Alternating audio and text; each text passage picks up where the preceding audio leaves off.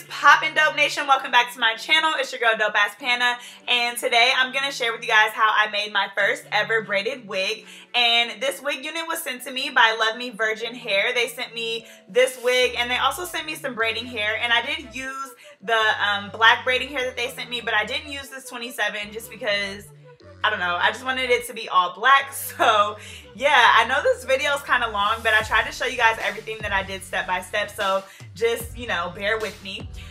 So first I started out by bleaching the knots on the unit, and I use this lift up powder. Usually I use BW and 30 volume, but I wanted to try something different, so I used this lift up powder, and I actually really liked it. So yeah, I'm just mixing the bleach, and you just want to make sure you get like a cake batter consistency so that when you are applying the bleach to the wig unit, it's not seeping through the lace and getting onto the actual strands of hair. So yeah, you want to make sure that it's kind of thick.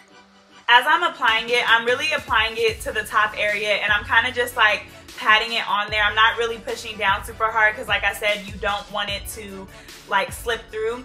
And this wig unit, I don't know if you guys can kind of see that area where the clips are, was really thick. Like, you can't even basically see, like, I don't know how to explain it. Like, there was no point in bleaching that part because it was so thick that you wouldn't have even been able to tell that it was bleached. So I kind of only bleached the top half of this, and I also used like whatever leftover bleach I had, and I put it on the back section of the unit. And so yeah, that little area where the clips are, I don't know how to explain it. It's like, just imagine if there were like layers of lace where you can't like see through. So there was really no point in me bleaching that. But if it weren't like that, I would definitely try to bleach the whole unit. But I really mainly just focused on the top half where I knew that the wig would be parted. This unit actually took me a minute to make just because like my schedule has been just so crazy and I have a lot going on. So I'm filming in like different areas, so just bear with me. Like, here I'm at school and I'm just trying to get it done.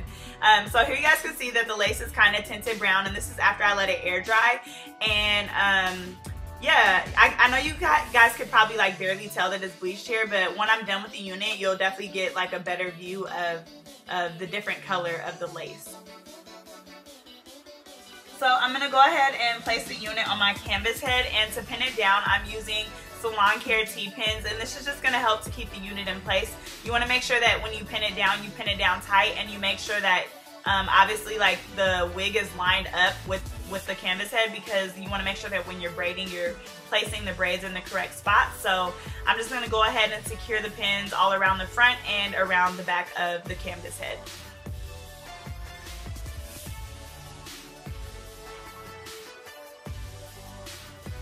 So next I'm going to go ahead and find the middle of this unit, and I'm going to go ahead and pluck the middle, and that's just because I want the braids to fall with the middle part. And so I didn't have any tweezers, so I decided to just pluck it with my hand, and I do like to do this first because it makes it easier for me to part the rest of the unit. So I'm basically just taking my fingers and I'm pulling out strands of hair in the part, and you guys will see when I'm done, it opens up the part a little bit, and it will help it to look more natural when you're wearing it later.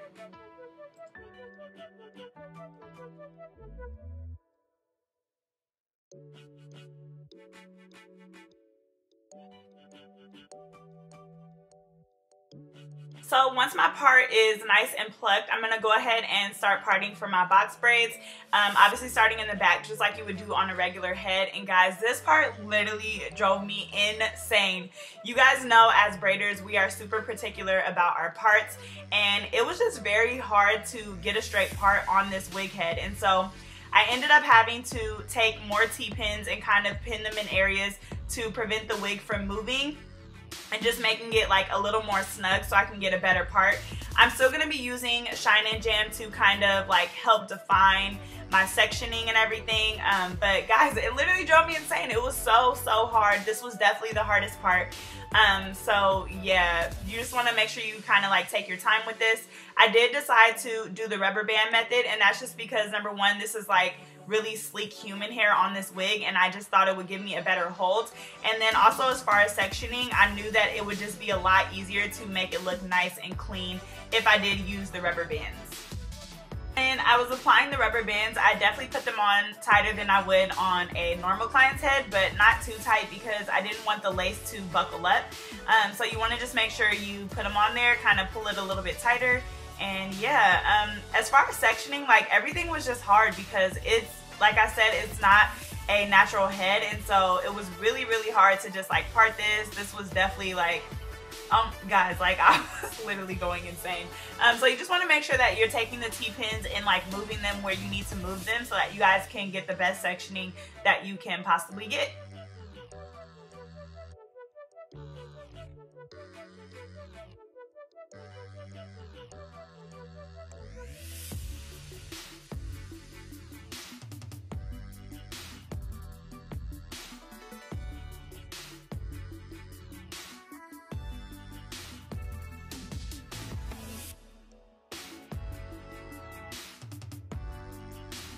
So when I do my next row above it, just like I would do on a natural hair, I try to lay those in between the row below, and I know that's called like the brick method or whatever.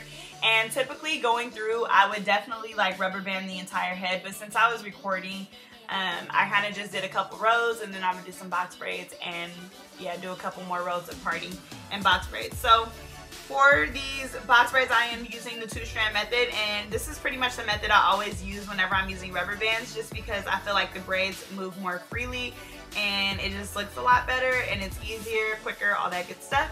So yeah, to complete this, I use 4 packs of braiding hair. So I used 2 of the packs that they sent to me, and then I also used 2 more packs of expressions. The actual box braiding portion of this was not super hard. You just have to make sure you're not pulling really hard, obviously, because it's lace and it's not super secure, so you just have to kind of watch your tension. But other than that, I mean, it's pretty much similar to braiding on a natural head of hair.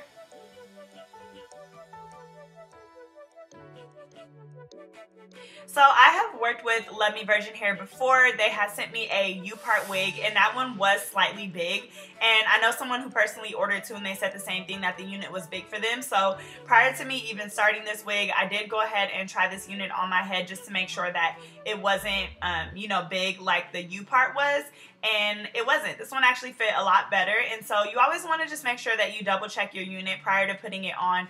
There are ways to make your wig smaller. I personally don't have a video, but I know people have made videos on this on YouTube, so you guys can go ahead and search that. Maybe one day I'll be able to make a video. But yeah, like I always try to use companies that I, you know, believe in or that I've worked with before that I know is not a scam. So if you guys ever have any type of negative experiences, I would love for you guys to let me know. Obviously, like when we as YouTubers work with companies, they're on their shit. So if you guys are experiencing something otherwise, then I would love to know. But I've only like heard really good things about this company. So yeah, I love working with them. So once I got to the top section, I went ahead and make sure that my part was still there, and I'm going to be sectioning off baby hair. And I guess this is like definitely optional, but I think it does make it look more natural when you kind of pull out the baby hairs. And so I'm actually not going to be wearing these, you know, myself. I'm giving it to someone that I went to school with. So I didn't like cut them or anything, but I am going to section out some baby hairs on each side just in case she wants them. If not, they can definitely be plucked off or whatever. It's not like you're taking a bunch. So yeah.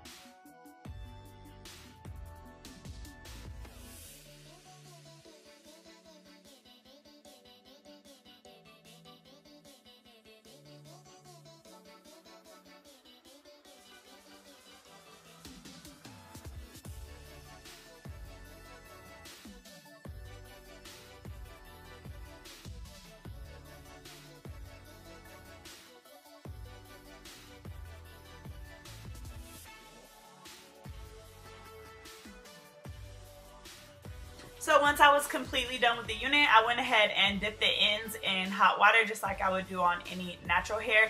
Only thing that I didn't do is I didn't put the mousse on it just because like I didn't really see the point of that. So I didn't mousse it, but I am going to dip the ends just like I normally would. So yeah guys, this is the finished look of the unit. Sorry that this portion of the clip was super dark. I don't know, my light was tripping, but I'm super proud of the way that this turned out, and I am going to put the wig on at the end of the video. I didn't like actually melt it down to my head or anything because I'm actually going to be giving this unit away, but I did want to just show you guys what it would look like on my head, and I didn't like braid my hair down or anything. I literally just put it on, but I'm super proud of how this wig turned out, guys, because this is like a lot harder than I thought it would be, just because like I said, you really need to watch your tension, and you don't want to rip the lace, so you can't really be pulling super hard, and then it's just not a regular human head, so it's moving all over the place. But I'm super excited that I finally like dove into this, because now I'm super thrilled about like just doing braided wigs. So yeah, I hope you guys really enjoyed this video. As always, make sure you guys like, comment, subscribe to my channel, and hit the notification bell if you already haven't. And I will catch you guys in my next video. Love you guys. Bye.